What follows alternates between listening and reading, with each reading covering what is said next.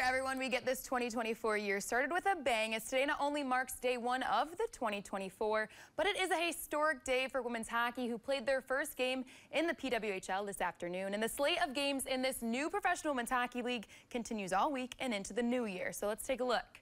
Tomorrow, Montreal will take on Ottawa to open up their brand new seasons, followed by Boston hosting Minnesota on Wednesday, Toronto at New York on Friday, and Minnesota hosting Montreal at the Xcel Energy Center on Saturday to close out the first week in the new league. You can find 13 former Bulldogs competing across all 6 teams, with at least one former Deer on each squad. For a full PWHL schedule, you can skate on over to our website at northernnewsnow.com.